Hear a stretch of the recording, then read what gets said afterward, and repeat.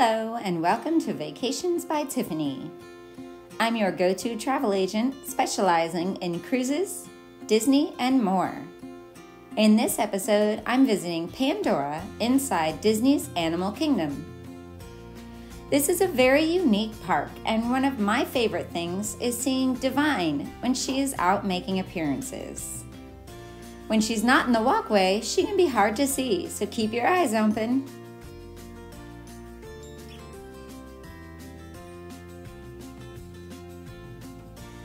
A lot of the shows and entertainment are gradually returning to Animal Kingdom as of summer 2022. And there's still all of the great rides like Expedition Everest, Dinosaur, and the Safari, just to name a few. Among the things that have returned is the full Festival of the Lion King show. It's very popular and one of my personal favorites. But today, I'm taking you to see Pandora, the world of Avatar. Walking through here, you feel like you stepped right into the movie and journeyed to the distant planet called Pandora from the movie Avatar, complete with floating mountains.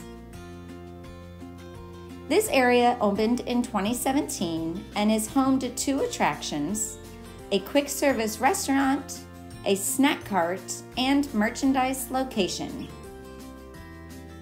Let's head over to the Na'vi River Journey, which is one of the rides here.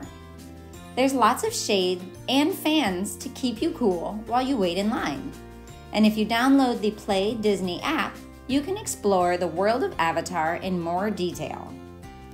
You can scan the surroundings and collect information about different flora and fauna that you see, as well as learn more about the characters in the Avatar movie.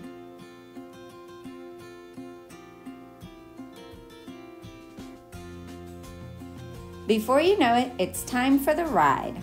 As you journey down the river, all of the glowing plants and animals come to life around you, and the Na'vi shaman of songs is there to greet you.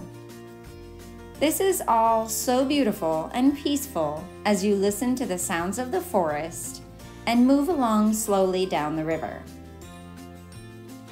It's a family-friendly attraction and has no height requirement.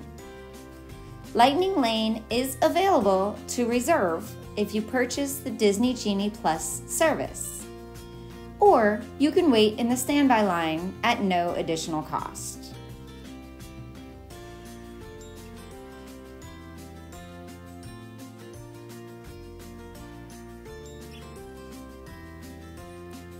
As you explore around Pandora, you'll hear the sound of drums. You and your group can play on the drums, and they all make different sounds.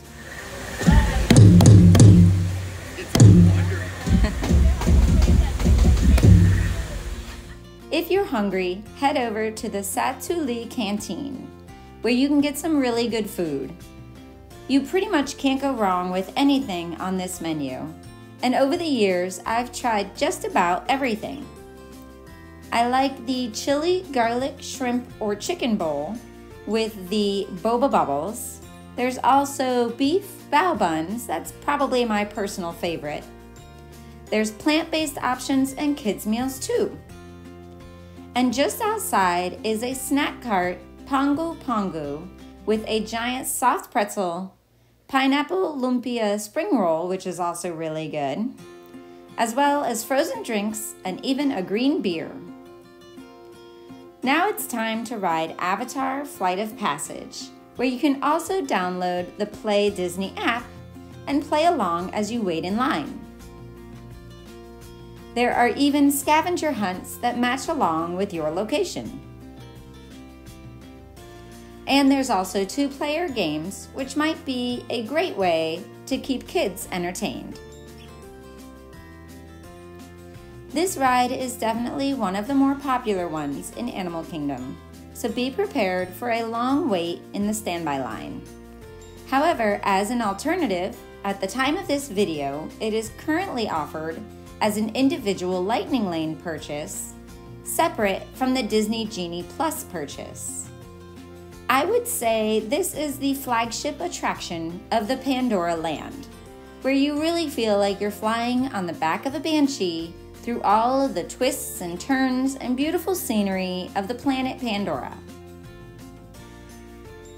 There is a height requirement for this ride at 44 inches or 112 centimeters. There are also health and accessibility restrictions that you may need to take into consideration before riding Flight of Passage. However, if you're into thrill rides, then I highly recommend checking it out. It's definitely in my top 5 rides at Disney World. If you're looking for some Pandora World of Avatar merchandise, you'll want to visit the Wind Traders shop. Here you can find lots of neat keepsakes from your visit that you can't really find in other parks at Disney World. There's action figure toys, drums, there's lots of shirts, jackets, there's pins and magnets, reusable cups, or you can check out the whole glow-in-the-dark section. Instead of Mickey ears, you can get Na'vi ears. And if you want to have your very own baby banshee sitting on your shoulder, they have them in all different colors. As day turns to night, you'll see how the Pandora land really lights up and becomes a glowing forest, just like in the movie. It's very beautiful to see. All of the plants and rivers look totally different from the daytime and are really unlike any other Disney park at night. Here's a travel agent tip for you. To really get the most of all of the glowing effects, come in the winter when the sun sets much earlier than in the summertime. There's a lot more to see and do in Animal Kingdom, so be sure to check out my playlist with details about the other areas of the park. Please subscribe to my channel for new episodes all about cruising and Disney World. If you're looking for a travel agent to help plan and book your next vacation, please visit vacationsbytiffany.com to contact me. Thank you very much for watching. See you next time.